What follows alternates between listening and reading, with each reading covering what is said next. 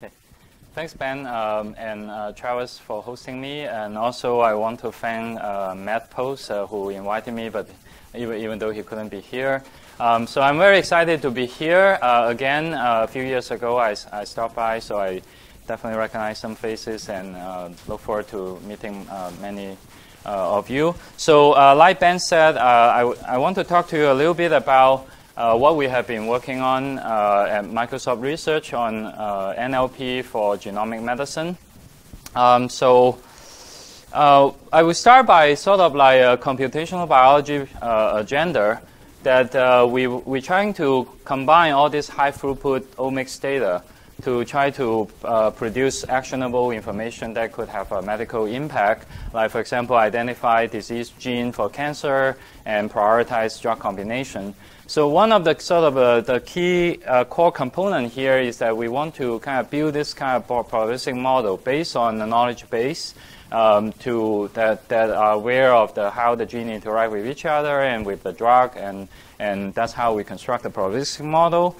And so that motivates more standard NLP agenda, which is how can we extract all this knowledge from the literature.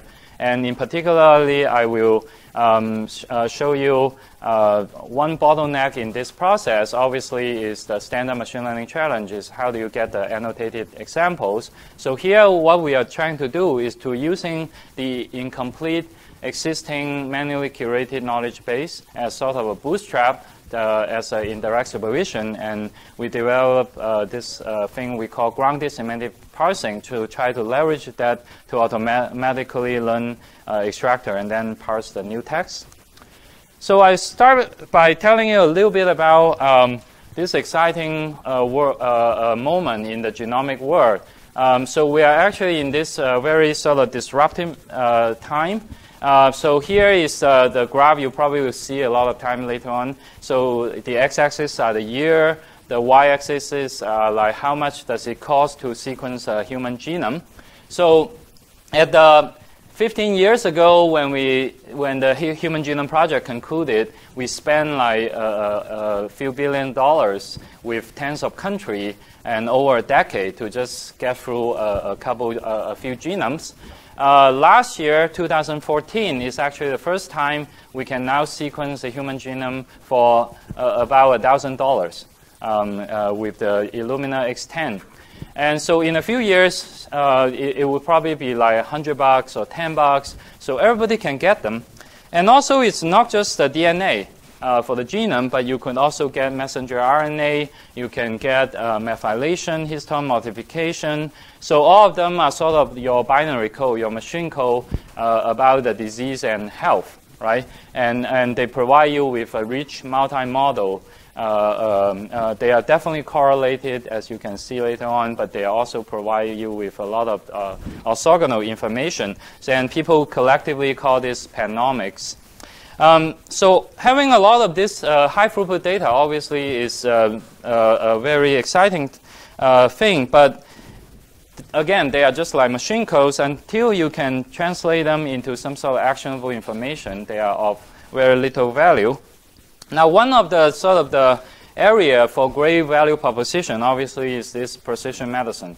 And the dream here is that, so rather than doing the traditional way, like trying to figure out a blockbuster drug that can be applicable to everybody, let's try to figure out what happened actually at the individual level, what gone wrong in that case, and then try to develop treatment that specifically target that.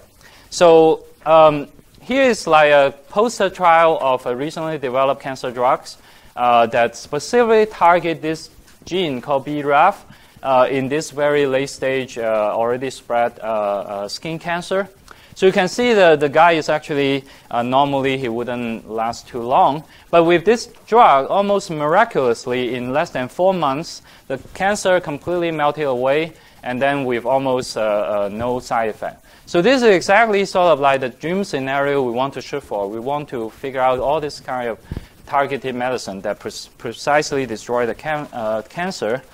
Unfortunately, so this gives us some hope, but unfortunately at this point, this is sort of the norm rather than the exception. Almost inevitably, the cancer figure out some way to get by And later on, you can see a little bit why. So we are not quite done yet. But this is sort of the exciting time for research, right? Because you sort of caught a glimpse of the future. You start to realize that this might be doable, but also there are lots of things we could contribute. So in cancer using genomics, one of the standard ways is that you could look at the tumor genome, and then you can compare it to the normal cells, and then you can look at the differences. And we understand now that basically the majority of the secret of the cancer lies in these differences. So this is a very good point to start. But unfortunately, there could be hundreds of mutations. And if you compare two cancer patients, like even two lung cancer patients, the mutated gene might have almost no overlap. And we also understand that a lot of these mutations, hundreds of thousands, they are really the result of the cancer rather than the cause. So the million-dollar question is, can we figure out those handful of drivers that actually kick off the cancer and then precisely target them? So this actually is actually a good case in point to think about how why genomics is such a disruption force in biomedicine. So traditionally, biologists could make their career by starting like one gene or one pathway at a time, and so they could make their whole career based on that. And they don't really need a lot of help from NLP, right? They could read all those papers about that gene. They can memorize them more. They can construct their mental model. It's just a small neighbor network. But now all of a sudden you have all these 20,000 genes, and also in cancer you know that it's a handful of genes that cause a problem, but you don't know what among those 20,000 are doing that. So all of a sudden you're sort of forced to consider all these genes. And now we are basically facing two big bottlenecks, because one of them is like nobody can really memorize even a fraction of the knowledge about all this gene. But more importantly is that with all this gene, with all this knowledge, all these connections, and how to do reasoning actually become a major bottleneck, and we need some way to automate that. And that's actually an area we could potentially contribute to. So one of the sort of concrete scenario to keep in mind is something called the tumor molecular board. So genomics has already been started using in a couple areas, cancer being one of them. And so people typically will start forming this board, like 10, 20 specialists. And they will, one patient comes in, here are the 500 mutations. What do we know about them? Go to the PubMed, do some search. Do you know a friend who knows some of this mutation? So I have seen in a couple of sessions of this board, it's very labor intensive. You can spend tens of hours on a patient, and often they don't come to a definite solution. And also, it's really just scratching the surface. Right now, they only have the bandwidth to look at even just single mutation. And it's quite well known that things can actually work synergistically. So, and last year alone, also another figure to keep in mind is that just in US, there were like 1.6 million new cancer patients, more than 500,000 deaths. So this kind of approach obviously could not scale. And what we really want is to somehow automate some of this process. Imagining even just automate a little bit of some of these processes, develop this kind of decision support system. Like even if you can cut like 10 hours to 5 hours, you already double their productivity. So that's sort of like our dream application scenario. So for example, one of the things that the oncologists or biologists will spend a lot of time on is to go to the PubMed and look for the information about how genes interact with each other. Because genes are not loners. They really work with each other. And here is actually an actual fragment of a pathway. You can think of it basically as a hypergraph. So each node is a bunch of gene products like protein complex, or maybe RNA and so forth. And then each hyper edge is sort of like interaction among these gene products. So it could be like activation. So some complex may switch on the transcription of a gene. Some other protein will inhibit the activity of another proteins and so forth. So why this kind of pathway would be important? Well, because when you look at any of these complex disease, like cancer being one of them, but also diabetes, Alzheimer's, and so forth, they are almost inevitably stem from perturbation of multiple pathways. So here is the famous cancer hallmarks, few hallmarks of cancer. You can loosely think about it as like imagining there is a cancer grammar, right? So there is this CFG rule that says that to be a cancer, you need to resist the temptation to commit suicide, you need to induce blood vessel, you need to keep replicating, and so forth. And each of them is like a non-terminal, right? Each of this module or pathway is like a non-terminal. You can have multiple ways to perturb this terminal to diverge from the normal. And this whole process can go nested. So you can now imagining when you get down to the level of individual genes, the statistics become so convoluted. And it's very difficult to just look at a simple statistic and unravel the situation. So this is why it's very hard to identify the drivers and so forth. And by the way, Hopkins is actually like one of the really pioneer place to study this kind of cancer genetic, like in particular like Burr, Wagenstein, and other people. And so I'm kind of also very excited for that reason to talk something here. But also imagining even if you figure out that there is this driver pathway, and you confirm that this is the driver in this case, and even if you figure out there is a drug, right, to block this driver pathway, cancer turns out to be incredibly robust. So they have several ways to evade this attack against them. For example, they could potentially automatically involve an alternative pathway. So this is actually a real case to compensate for the activity of the block pathway. And also, by the time any cancer, any solid tumor is detected, it already have billions of cells. And it is actually a very rich ecosystem, have many subspecies, and some of those subtypes actually could be resistant to the treatment already. So if you figure out a drug, you wipe out the primary clone, and then the subclone, actually some of those resistant clones can take off. So those are all the reasons why cancer actually often just relapse. And this is really also signifying why the pathway is important. So this sort of motivated approach to say, let's put all of these things together in a joint model, joint probabilistic model, right? So think about all these things that you could measure, put them as an observable variable, and then you could also have tons of latent variables, which you would love to, know the answer, but often you cannot directly measure. For example, okay, if I have a mutation, is it functional, right? Does it actually do anything?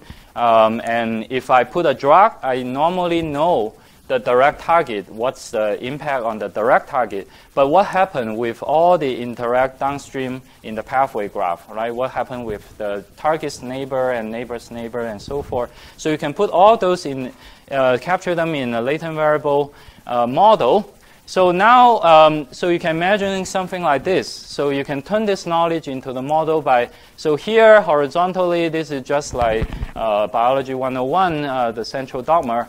So we know that from DNA, it will get transcribed into messenger RNA. Messenger RNA get translated into protein, and they get modified chemically to become active.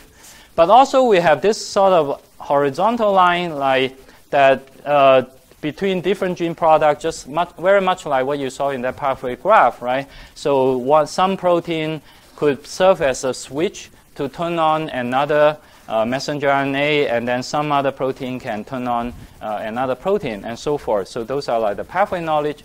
And once you have them, you can imagine doing some very interesting thing, like joint inference, information propagation.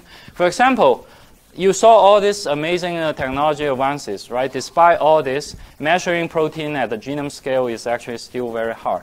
So, but on the other hand, if you know the connection, measuring messenger mRNA is trivial. So you could actually now backprog this kind of information if you know this knowledge connection. So this is just give you a simple intuition why this could be helpful. And in general, I like to think of this as a gigantic HMM, except that the backbone is a graph, right? So obviously, I mean, this is not really a very new idea. People in system biology have been trying to do this kind of thing. And for example, in graphical model, like W. Collar have been pioneering applying graphical model into this kind of genomic domain. Now, but if you talk to like biologists today, like this is not really the dominant mainstream approach. And one bottleneck is that how do you get by all these kind of pathway connections, right? You need them to construct a model. So this basically come to another sort of a set of astonishing numbers. So PubMed is like this online repository of biomedical papers. And there are millions of papers already, but also every minute I'm speaking here, there are 2 new papers popping up. And every year there were like 1 million new papers. Every day is thousands of papers. It's like every day is like AAAI, ICML, several conferences combined. So it's not possible. By the way, feel free to interrupt me anytime with questions. I would love that. I would like this to be as interactive as possible. So obviously we don't want to manually read them. It's not feasible. What we would love to do is like if we can have automate this reading process, like do automatically scan the PubMed text, and then each of these hyperedge actually chances are they are spelled out in maybe 1 sentence or 1 paragraph. And if we can just automate this whole process, then we can automatically construct this pathway graph, and then we can automatically convert that into a graphical model, and then start doing all sorts of things like prediction, simulation, and so forth. So this would be a very desirable thing to do. So now, given the actual text, what do we want to do? We want to extract all this entity, right? Standard information thing, like protein, cell, and etc. But more importantly is that we want to extract what are the relation among this entity that this text is talking about. So for example, in this simple text, it's actually saying that this protein, GP41, can activate another protein, IL-10. But crucially is that this activation is not happening in a vacuum. Another protein, another kinase, actually can modulate this activation. So this guy can serve as a meta switch to control this thing. So obviously, understanding this kind of nested structure, this elaborate structure, are very important. Like imagining if I understand, oh, IL-10 is my driver, right? I want to target that. If you don't know the whole picture, you might say, oh, let's target this guy, ignoring this one, or maybe let's target this guy, ignoring this one. Then your drug will tend to fail. So we really need to get all this complex knowledge out. And if you think about it, it's basically like a semantic parsing problem. So in syntax parsing, you want to get this noun phrase, word phrase. The only difference is here, our non-terminal are just this semantic category, right? Like activation, inhibition, theme, cause, and so forth. So why is it difficult? I guess for this audience, probably it doesn't. This is quite obvious. People are just so creative in figuring out a different way to say the same thing, right? So here is just a simple way that a bunch of ways that basically just saying the same thing, like this protein, very important tumor suppressor, TP53, inhibit BCL2, right? So, but there are a variety of things to write. So you can imagining, okay, let's sit down, write a semantic grammar, but that doesn't really scale. You can then, okay, let's involve our machine learning instinct, right? Let's annotate some examples and then try to train your favorite extractor. So some people in University of Tokyo, they basically do a major pioneering effort to curate this data set called Genia. And this is a really invaluable data set, and even to this day, it remains like the only major resource with all this complex pathway annotated. But when you look at the scale, unfortunately, it's like a tiny backdrop compared to the PubMed. It's the project lasted for over a decade. It's very expensive, take a lot of time, lots of funding. And so if you look at some of this abstract, most of them are, back in 1990 something. Also, it's a tiny subset of the entire biology is focused on this particular cell and this particular kind of transcription factor. So if tomorrow you want to work on lung and skin and so forth, and you start wonder maybe you're missing something. So this is not really. So this is not really saying. I mean, this is sort of a common problem, not just the genia. This is really a common curse for when you try to do this supervised approach. So naturally, we want to try to get some free lunch. So a bunch of you here actually already do a lot of great work, like distribution similarity, like and so forth. So what we have been particularly interested in at this stage is that when you look at the biomedical domain, there are actually lots of structure information available. So at the entity level, we have almost complete databases. Like gene you don't discover 10 genes. We already passed the stage where we discover like 10 genes, 100 genes each day. So it evolved very slowly. The pathway, even for pathway level, because it's very important, so people actually spend lots of effort try to annotate them. Like NCI, for example, is a particular data set that they persuade a bunch of Nature editor to try to read paper, curate the pathway. Unfortunately, this is very burdensome, so those people give up after 2 years. And when you look at those databases, inevitably, because literature grows too fast, so once the database is constructed, it's almost immediately outdated because there are tons of new papers. But still, from a learning point of view, these are actually basically free lunch.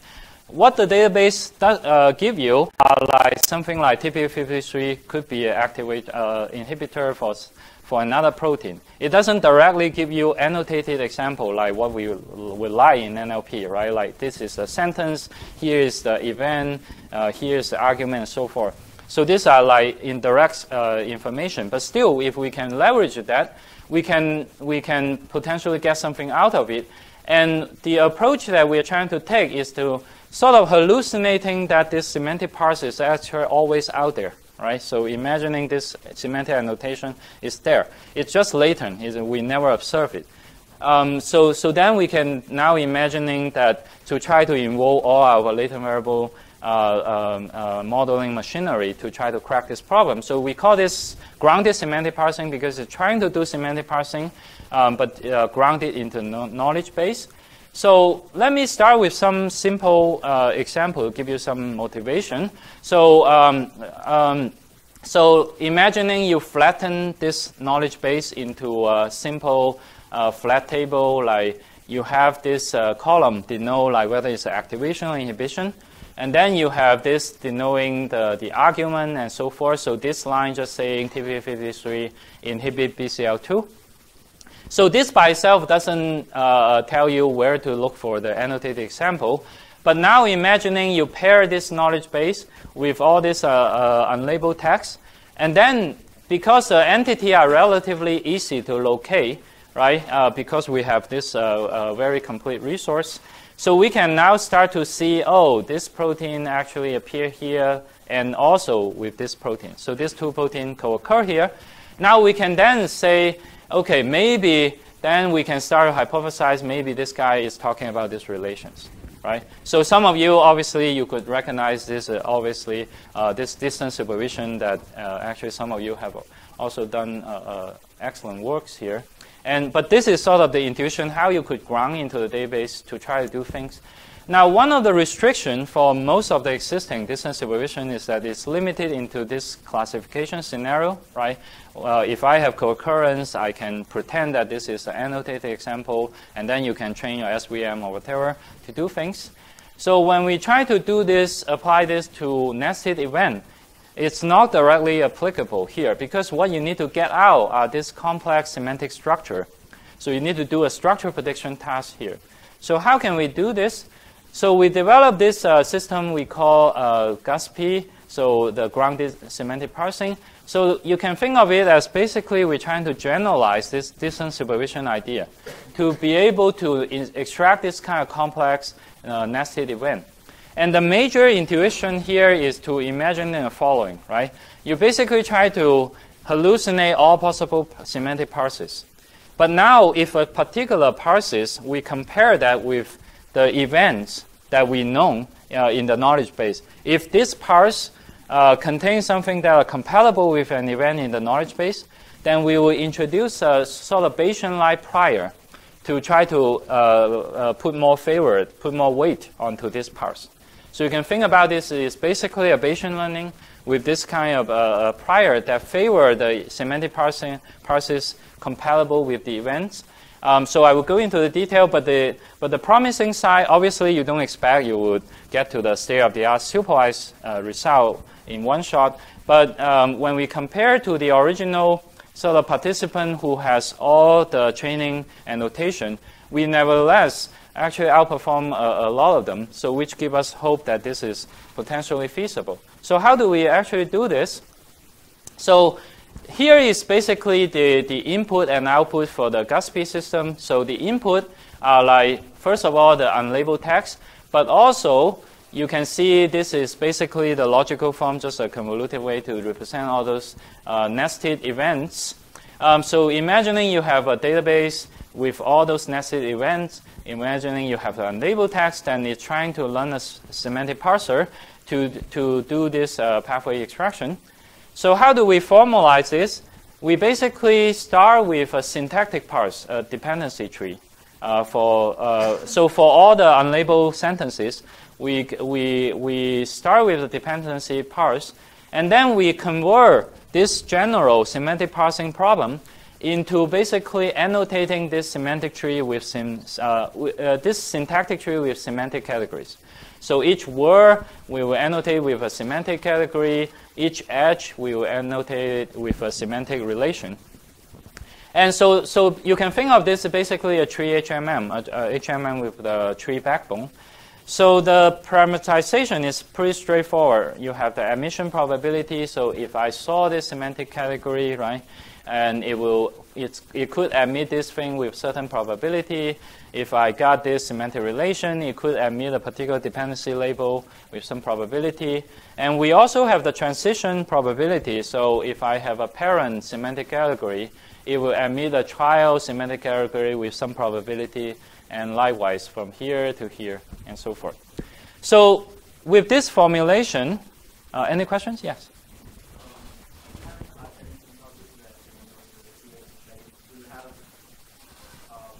It's not CFG per se because your tree is fixed. You are given the dependency tree. So it's HMM in the sense that you have admission and transition. But the backbone is not like a chain. Yeah, so between this guy to this guy, between this guy to this guy, and then between this guy to this guy, and this guy to this guy, and so forth. Any other questions? So the advantage of doing this, inference is very straightforward. Inference is linear time. It's not CFG because you don't need to search the tree. So it's linear time in sentence. The majority of difficulty is actually in the learning. Well, at the outset, the learning is pretty standard EM, right? You basically, so here the T is a particular dependency tree, right? And then the Z is this semantic annotation.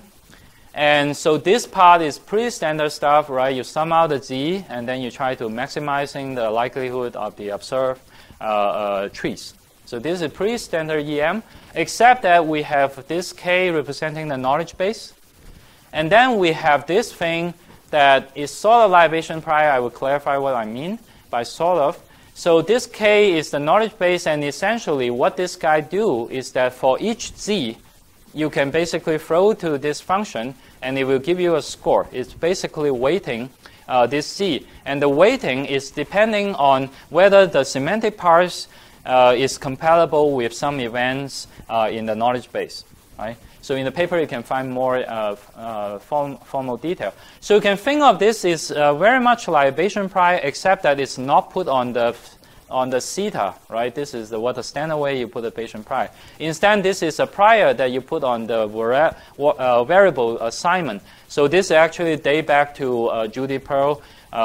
He called this virtual evidence. So the key challenge here is that if we don't have this guy, life is pretty good, right? You can just do dynamic programming. It's kind of like HMM because you can decompose it into this local factor. But with this guy, inherently you need to look at the whole parse to be able to tell whether this is meaningful compared to the knowledge base or not. So this guy basically rendered the whole thing totally non-tractable.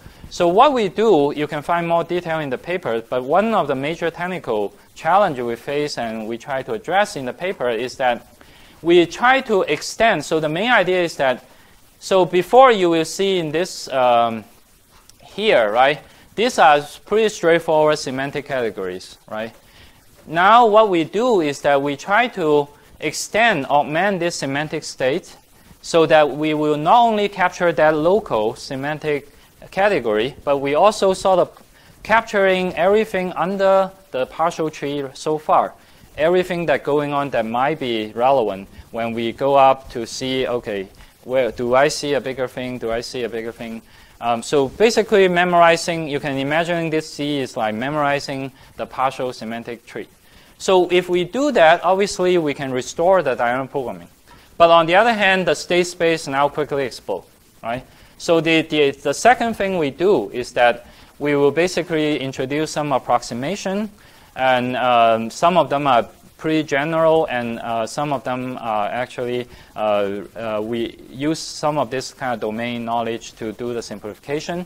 So with all those approximation, we then bring the state space back down to the trackable region. So, so this is one of the main sort of technical challenge. Another big question that some of you might already be thinking is that, well, we all know that syntax, first of all, the syntactic parser could make lots of errors. And secondly, even if the syntactic parser is completely correct, because it's serving a different purpose, right? So when you compare to a particular application semantic, the syntax and semantic may not perfectly align, right? So for example, in this case, this sentence is saying the ability of this protein to block another guy require another proteins, right? So basically, this guy blocking this guy, but this whole event is governed by this thing. So what happened? What's wrong with this parse is that when you look at the ultimate semantic relation you want to extract, right?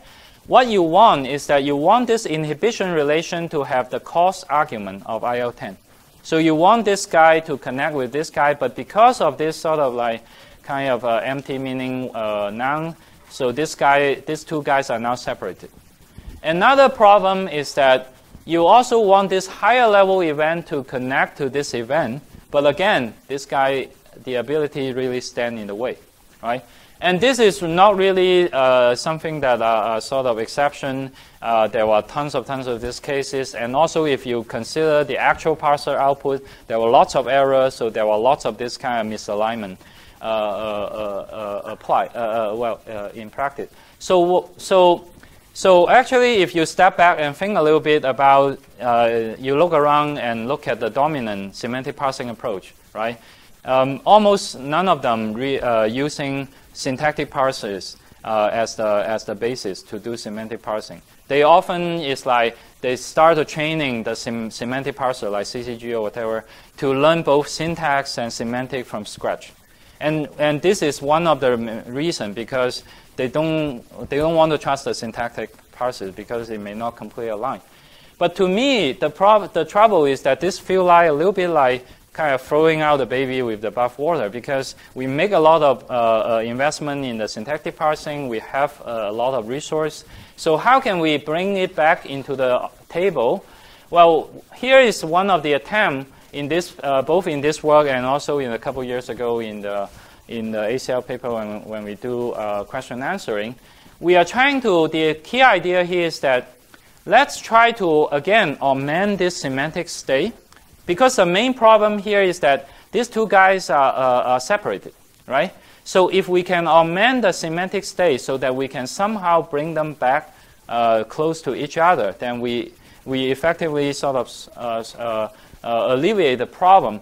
So in particular, for example, this is a linguistically motivated state that's called racing. And what it does is that it's basically saying the parent should have the semantic state that are consistent with one of the trial. So effectively, this guy doesn't have his own independent semantic, but really borrow the semantic from one of the trial.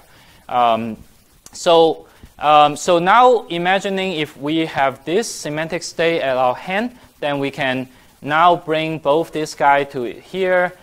We can connect them together, and we can also connect these two guys together. And now we can basically address this semantic problem. So realize that this thing is not like hard-coded rule or anything. We just simply introduce this kind of state that the parser grammar can use. So we introduce this racing state for the relation. We introduce this race version of any of the semantic state. So the parser can choose to use it or choose not to use it. And we have a complexity prior to say, don't hallucinate unnecessarily. Obviously, you don't want to do that, right? But why this state might be potentially be picked up is because of that, remember that virtual evidence, right? So if in the knowledge base, I do see an event that involving these players, right?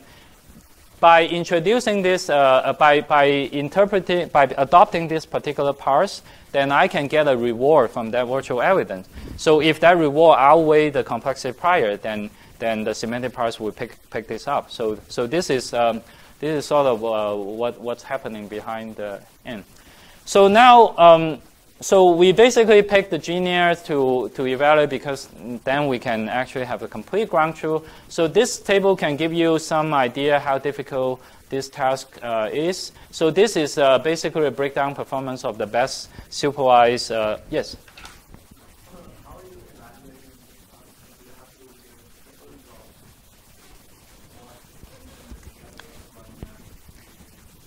Very good point. So, so you can imagining ultimately, right? You can have two kinds of evaluation. Like ultimately, what biology care are sort of type-based evaluation, right? Do I get the right type, like TP53 inhibit BCL? You can imagine it. That's ultimately what they care about, right? So here, this evaluation, particular evaluation, including this whole genius shared task, this is more like the standard NLP evaluation. So in fact, that's what I'm trying to say. Why this number, right? You look at this F1, you look at it, it's like 55. It seems pretty low. But here is the task is very difficult, because you would need to get all this thing right. You need to get, here is the trigger word for this activation event. And here is the theme argument, which are undergo the change. Here's the cause argument, right? And also this evaluation is very stringent because of all this nested event. So they make this evaluation quite stringent, because imagining you have a nested tree. This is like the goal, right? And if your system get most of it right, but it mess up some of the kind of descendant node, then this will actually render all the ancestor event to be considered incorrect.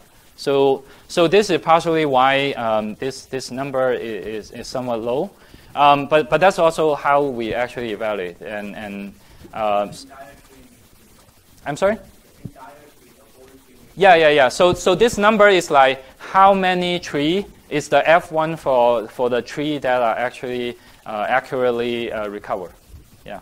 So and then so these are sort of so the event, they have different type of events, right? So the pathway you can see is pretty complex. So basically, the first 5 event types, they are sort of like the simple event type, right? They can only take one argument. So for example, expression, just saying, okay, this guy actually, this gene actually, we saw the proteins for the gene. And the transcription is just like this gene, and we saw the mRNA, and so forth. And these 4 event types are the more complex one. Like binding is like 2 proteins bind together to form a complex. And regulation is the one that you saw earlier, like A activate B, and so forth. So these are sort of the breakdown. So you can see the simple one, not surprisingly, perform better. The difficulty are more here. And also because of the nested evaluation reason. So if you mess up some of this guy, even if you get the upper level right, and you still get considered wrong. So in any case, this is a difficult task. So initially, when we just throw GASP without any other things, right? So what we saw is that, well, the result is definitely not very good. But on the other hand, if you consider how little information, remember, we don't have any annotation, right? We only have the abstract event tree in the database. We don't know where they come from. We don't know how they match the actual sentence. So we have a very indirect supervision. So this is still sort of encouraging because we seem to actually still learn something. But another thing is that when we look at this breakdown, it's actually very informative. Because you can see earlier, it's like this guy actually pretty easy, but here we are doing pretty bad here. And when we look at them and we think a little bit, it's actually pretty obvious why this happened. It's because this kind of event, because they are simple, they have only one argument. So now imagining if in the database you saw like TP53 expression, right? And now every time I see TP53, maybe you talk about something else, right? But every time I see TP53, the virtual evidence we try to hallucinate. Is this an expression? Is this an expression? Is this an expression, right? So there is no other way to kind of counter that hallucination. So that this hurt a simple event, and then nestedly it will hurt everything else. So this now motivates us to think about how can we actually counter this problem, but also on the other hand, we don't want to annotate example. That's the expensive part. So it turns out that you don't have to annotate example in detail, right? Because that's the expensive part. But if you ask a biology, right, you can say, okay, abstractly, right, what will you represent an expression event, right? What word will you use to denote expression event? They will say, okay, no problem, right? Express, something, right? And then for example, for positive regulation, they will tell you, okay, activate, induce, increase, and so forth. So they can easily give you a few words that are pretty commonly used to represent a particular event type. That is actually an easy effort. So we basically combine this prototype-driven learning, one of the first papers done by Ariel Hagigi and Dan Klein. So essentially, we try to simulate what the biology will give us. Like we want to say, we ask the biology, give me 5 prototype words for each event type. So in this experiment, we basically simulate this process by saying, we're looking at the training data and we count how many the frequency for the trigger word. We just pick the 5 most frequent one. So just for the reason to simulate this thing, in reality, that could also happen with biology too.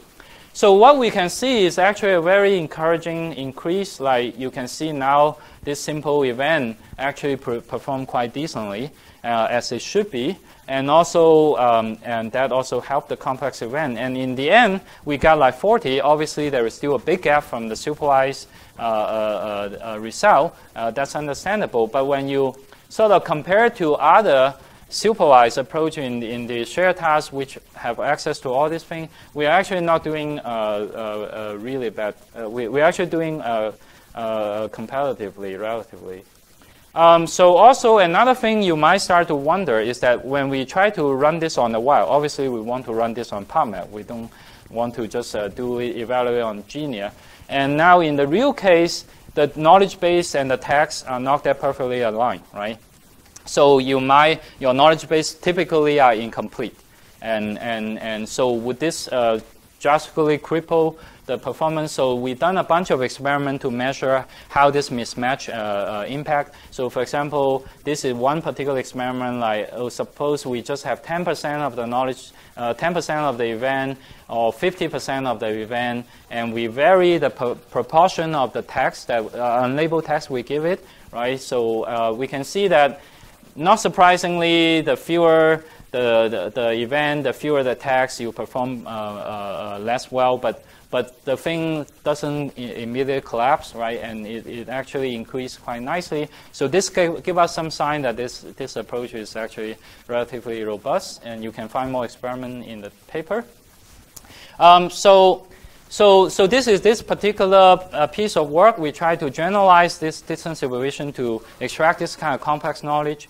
Ultimately, what we want to do, obviously, is to scale to the PubMed, and then we want to serve biologists, right? So we create this cloud-based web services so you can explore this interaction even now. And you could also, we also provide web services so that imagining tomorrow somebody want to do an analytic, bigger analytic pipeline, they can incorporate this into their pipeline. So we call this thing Literome. It's sort of the OME for the literature. There is actually nowadays probably hundreds of OME in the PubMed. We figure why not another one? And then another thing is that we don't wait for this whole thing to become perfected. We are imagining this can already potentially be useful even at the premise scale. So we scan the PubMed and then make that available. We already have some pretty exciting kind of quote-unquote like customer who actually start to find Literome useful. And so one of the longer-term sort of aspiration or things that I find really exciting about is this sort of vision of machine science for sort of automating scientific discovery, right? Just like machine learning and machine reading. So these days, I mean, everybody knows big data, but we shouldn't forget that we also have this very rich knowledge base and all this rich ontology, structure, and so forth. And if we combine the two together, we can build really deep models. And those models can actually allow us to come up with hypotheses, and then that can potentially even drive automated experiment. In biology, especially in genomics these days, experiment is actually all the sequencing are done by robots, right? So that's how they can be so cheap. So we can now imagining we can automate a lot of this process to basically go all the way from the original data and knowledge to new experiment, to new data and new knowledge, and eventually to update the model. And then the robot can say, here is what I feel like the most uncertain about, so you can even emulate the scientist, right? So here is the area we can have the biggest impact. And then we can kind of raise the productivity of scientists. So some of the concrete things to do, sort of my wish list, is like, for example, instead of extracting, so every biologist I talk to, they say, don't just extract the pathway. You have to tell me, is this a lung cell? Is this a skin cell? Because they could have very different wiring. So we want to extract all this rich contextual knowledge, and that's actually also make this kind of semantic grammar parsing approach more attractive, because you can easily incorporate all this aspect into the joint model. And also you can even hope that not only you're solving a complex, more complex problem, but actually this complexity can potentially help you, because there are some information come from different modality can actually do the joint inference and help mutually disambiguate things, and also hedging and so forth. But also we want to go one more step, is like, don't just extract the knowledge, but put them into the model, right? So if you look at all the extracted pathway from the PubMed, you can see tons of inconsistencies, right? One day this guy said A activate B, the other guy published another paper, A inhibit B, right? How do we interpret this thing? And there was lots of contradiction there. And some of them actually have legitimate reasons. Some of them are probably error and so forth. So can you put a coherent model to resolve them? But also even more excitingly is like even thinking from a social perspective is that can we collectively, like NIH or NSF probably would love this kind of thing, like can we say how should I invest my next big funding money? Like, for example, we do in one of our paper that I showed you earlier, we just scan the whole PubMed.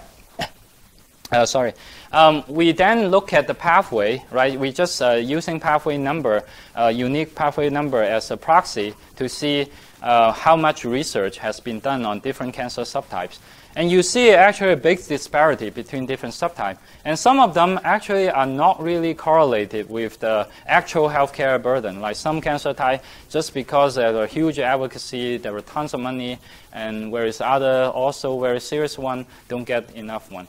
So you can potentially also identify those. But the last thing is actually the most exciting part is that can we actually do something at the downstream to actually impact, so really connect with the biology, right? So we have actually this day tons of this omics data, like even public. So you can now start to playing with them and eventually like prioritizing drug combination and so forth. So one of the concrete things that we started doing, I feel very fortunate to start collaborating with the Oregon Health and Science, particularly with Brian Juker's group on this Beat AML project. This is a particular type of leukemia. Brian is like the co-inventor of Gleevec, which is, some of you might know, this is like the first sort of very successful targeted treatment and now it's also make lots of money for Novartis.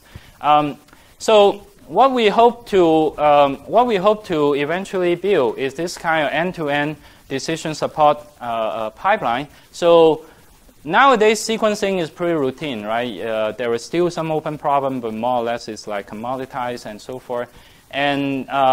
And this is the part we really want to get to, right? The cycle, like we want to, for example, we can prioritize drug combination, give it to the physician. They can put it into a panel and run it on actual patient data and tell us, okay, this 45 things doesn't work, but this guy seems very promising. And then we go back to revise the model. And NLP can potentially play a very big part in extracting this knowledge graph to support this decision support. So I sort of scratched some of the basic idea. So for example, imagining that some patient comes in and then you can see, okay, there was some mutation in some of the gene, but you can now incorporate a network to tell, okay, this gene, this mutation seems to be more important than some of the other mutation. And the reason is because when you look at the pathway connection, you can see this guy is sort of a central. There were a bunch of mutations surrounding it, and so this seems like actually what the cancer is targeting to perturb. And ultimately, what we want to do, obviously, is that, okay, given two drugs, right, can we prioritize, like this combo probably will work, and also show the biologists and say, here are their direct targets, but also realize that these are also their indirect targets, and they are the sort of downstream things, and then why we think this combo is actually important and so forth. So we are basically working along this line, and these are just like kind of sneak peek what we are doing. So to conclude, let's sort of like look at the sort of really big picture. Is like in genomic medicine, the really exciting time for computer science is like things actually become more and more digital, right? If you look at the input, right, genome, everything, they are already digitized. But more excitingly is that even the medicine, even the output, the delivery mechanism now become actually increasingly possible to be digital. So if you talk to biologists today, everybody is crazy about CRISPR. It's basically a very efficient way to edit the genome. So you could edit some bad gene out and activate some really good genes in. So now you can imagine eventually we don't have to wait for the labs and chemistry try millions of small molecules, right? We can just say, at least for genetic disease, at least we can potentially say, okay, you have this cancer, so you need to suppress these 3 genes, activate these 2 genes. So with something like CRISPR, like somewhere down the road, you could actually realize this part. Now, what you actually are missing still is from this input to the output, right? So how do we come up with this set of recommendations? And if you think about it, it's basically a digital problem. And we could potentially have some impact contribution there. So to recap, precision medicine is a very exciting thing these days.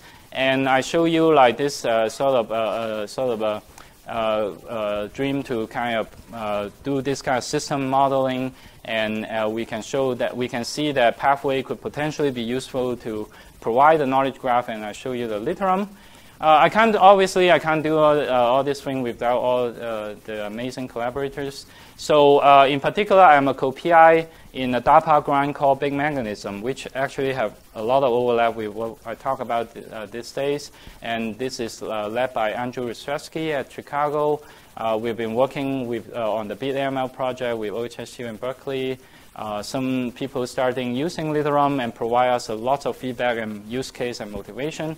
And of course, it's with all these wonderful colleagues at Microsoft Research. Otherwise, I wouldn't really do all of this thing. So thank you, and I'm happy to answer more questions. Sorry, I'm running a little bit late, perhaps.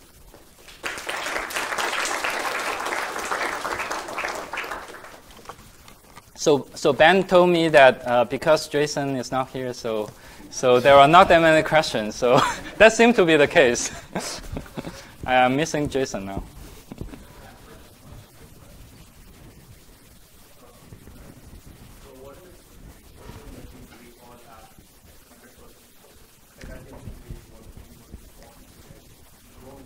Very good, very good. I'm so glad you asked this question. It's like,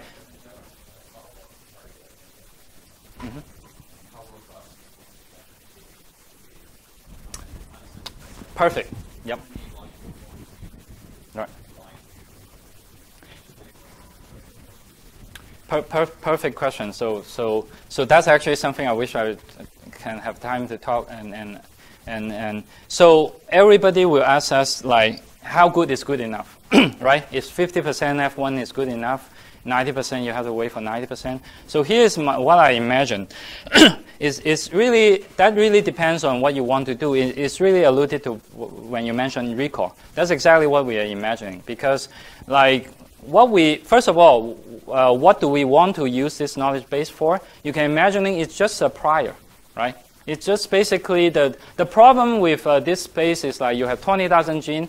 When you consider all combinations, just too many, right? So this knowledge graph is just like sort of prioritize your search space to limit it. So from that point of view, that recall, high recall, and reasonable precision is actually pretty good enough. And also that actually alleviates the concern that because of all this contradiction and so forth, so you may not trust individual annotation, right? But when you combine that with the data, right? That ultimately you subject it to say, okay, I come up with this prediction. You run it to a drug, right? It either kills the cancer cell or not. So that part is objective. So so that gives you a very so basically, then all you need is like a reasonable sort of constraining the search space. And also you asked about, I guess you are thinking about like token-based versus type-based, right? I think so whether you want to, so I think for particular biologists, like when they see a particular statement, right? They want to see some provenance, definitely. They wouldn't trust you to take it for that. Mm-hmm.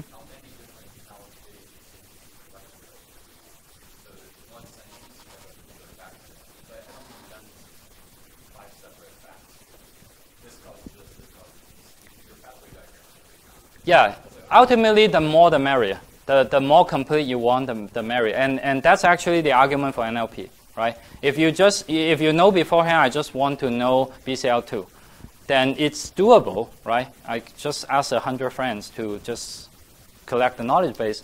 But now the problem is that it doesn't scale to 20,000 genes. So I would say the more complete, the better. And in cancer, if you can look at some of the famous, actually that's Wolfgang's team here actually published that paper along with a bunch of other people to look at the landscape of the cancer landscape. So it's actually an incredibly long tail distribution. So you can see something like TP53 occur in like 50% of the tumors. But then you can see a lot of things like 2%, 1%, 5%. We know that a bunch of them could be the driver, but we don't know which one. So that's why what I mean by you want to be as complete as possible.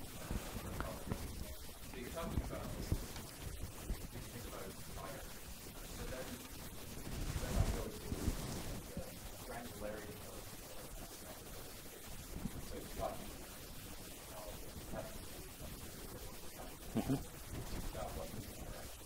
Mm-hmm.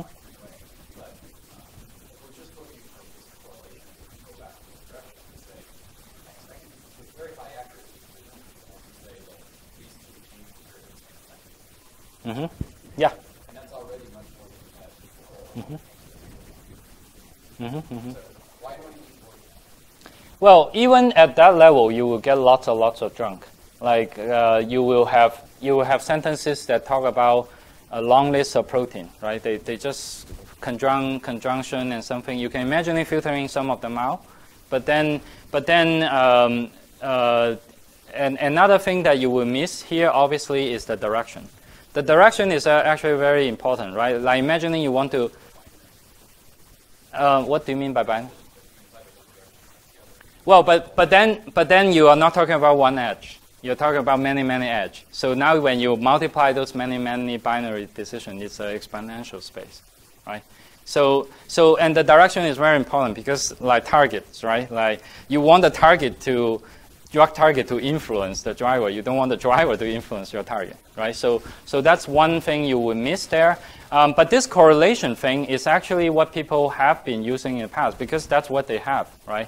So for example, like in Daphne Collins' early work, like she basically you can basically think of it as like you learning this Bayesian networks from scratch. You do this structural learning from scratch by looking at this correlation between pair of gene. And if this has high correlation, this is exactly your intuition, right?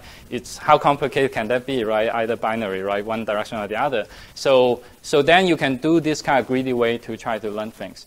But this approach didn't scale that well. You can imagining like greedy, you can easily local optima. So they have some very exciting work in science and follow up, but the gene number is very small, like you. Well, exponential can do a lot of damage, right?